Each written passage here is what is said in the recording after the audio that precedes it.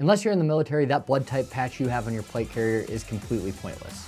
So in this week's video, let's talk about what medical information you should have on you with your kit.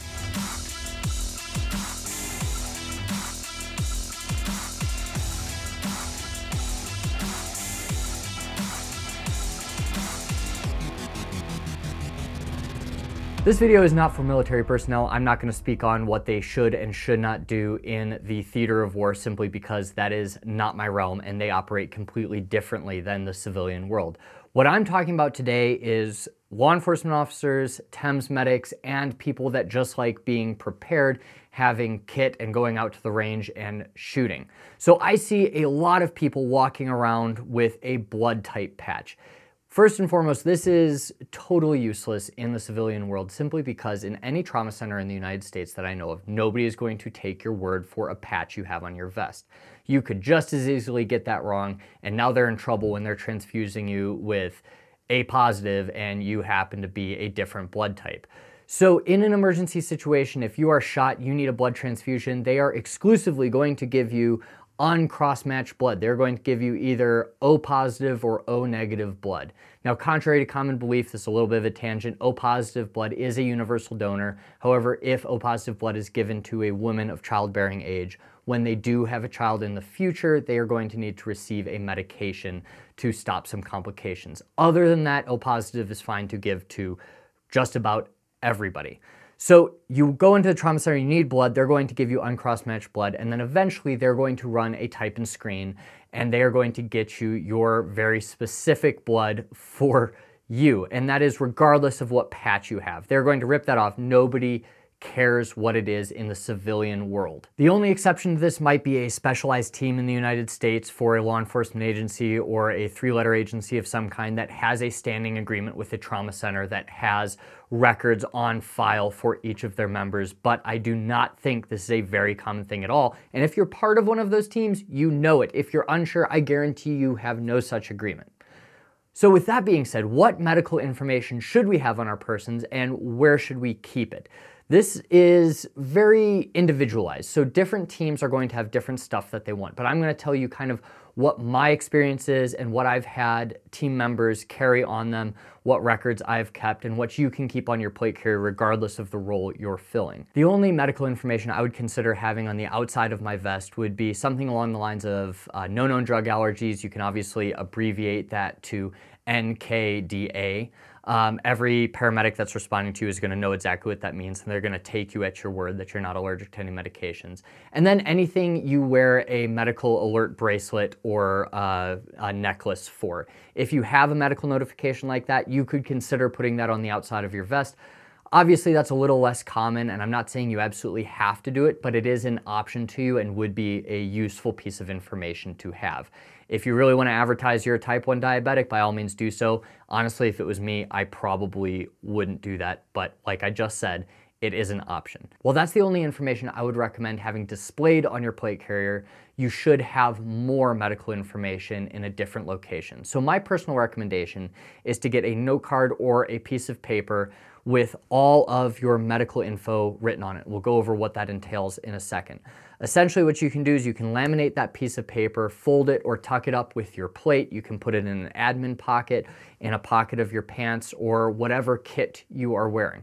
Obviously, this piece of paper is only beneficial if people know where to look for it. So you either have to inform your team that this is something you've placed on yourself and where it is, or you need to have some kind of marking on you to designate where that info is and where somebody can get it. When I was on the SWAT team in Iowa, we basically had every operator fill out an entire medical card, and then they'd all keep that on their plate carrier, and we had a laminated binder that would go in the locked armored vehicle when it wasn't in use. So we'd have 2 copies of it. Obviously, we'd be very careful with that information because it was, very personal to a lot of them. But we'd have that binder, and then if the operator got hurt and I wasn't there, everybody knew where that card was. If I was there, I could get the stuff out of the MRAP and just really quickly read off the medical history to the receiving hospital so they didn't have to guess on their treatments or anything like that. But blood type was never listed on the sheets. So with that, I would recommend with that card having a couple bits of information, and some of it is really obvious, some less so. First and foremost, I'd put name and date of birth. This is enough to look up your medical history pretty much in any healthcare system in the United States if you have both of those things. Next, I would have the healthcare facility that they usually get care from. So an example in Colorado, if somebody gets care at Denver Health, but they're being transported to UC Health facility because it's the closest appropriate area, then UC Health knows that they can go and request information from Denver Health. They can get that all sent over and they can get the charts combined so they're not missing something along the treatment pathway for that patient. So that's a little tidbit, not many people put it, but I think it is useful personally. If you don't have that on your card or they don't know it, it's gonna be okay, they're gonna figure it out, but it makes things just a little bit easier. Next up, I'd have 2 emergency contacts. These emergency contacts shouldn't just be a friend that knows your name and knows kind of where you live. This should be somebody that is familiar with your medical history and can guide treatments going forward. Tell them, hey, he's got an allergy to this, or he's had trouble with this in the past. Somebody that is knowledgeable about you.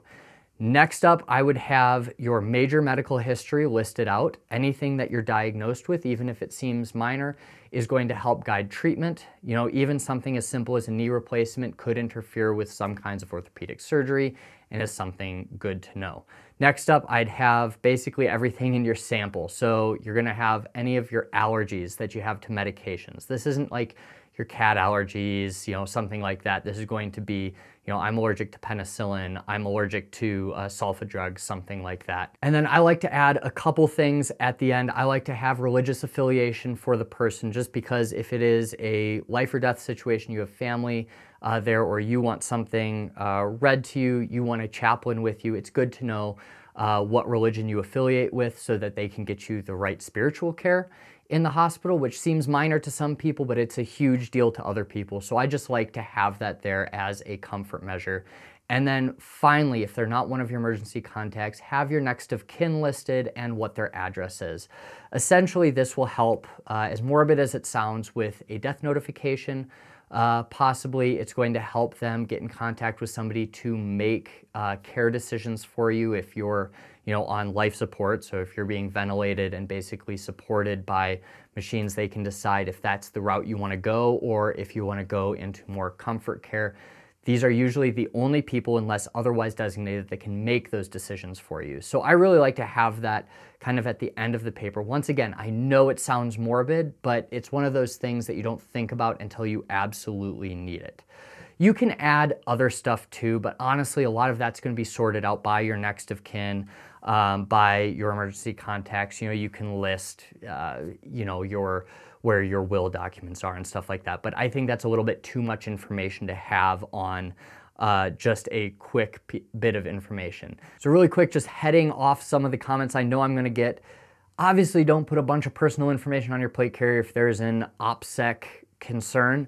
To be completely honest though, in the United States, for law enforcement, prepared individuals, or TEMS medics, OPSEC really isn't going to be a thing if you're injured. We're not really worried about being captured by an enemy and having that information used against us, all right? So if you're in that environment, obviously don't put stuff you don't want the enemy knowing on your plate carrier.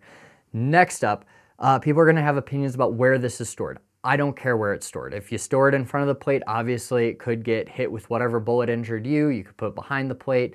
Just as long as people know where it is, that is really all that matters in this situation. So what works for you works for you. Who am I to tell you different? And next, people are going to argue about whether you have too much or too little on that piece of paper. I believe this is kind of the solid information that's going to guide your treatment going forward, but obviously there is room for interpretation and everybody's going to be a little bit different for what they foresee their needs being in the future. Now, the last thing I want to talk about is my hey, better than nothing crew. They're like, well, I'm going to wear the blood patch just in case it helps them determine it in the future. Here's the deal, and this is purely anecdotal. This is not based on any studies, but I have to imagine there are a lot of very wrong blood patches out there where people are guessing at their blood type, or they did the little card, which do have an error rate, and they're basically putting the wrong blood type on them.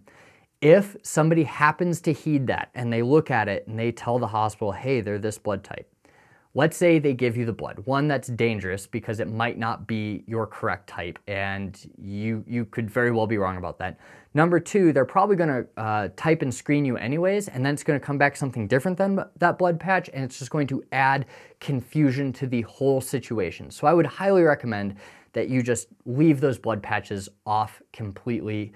Every trauma center has a supply of blood in the United States that's uncross-matched. It's the universal donors, O positive or negative, and that's going to do just fine for you in the meantime until they can cross-match blood for your specific type. So with all of that being said, I'm excited to see what you guys think in the comments, and I will see you next week.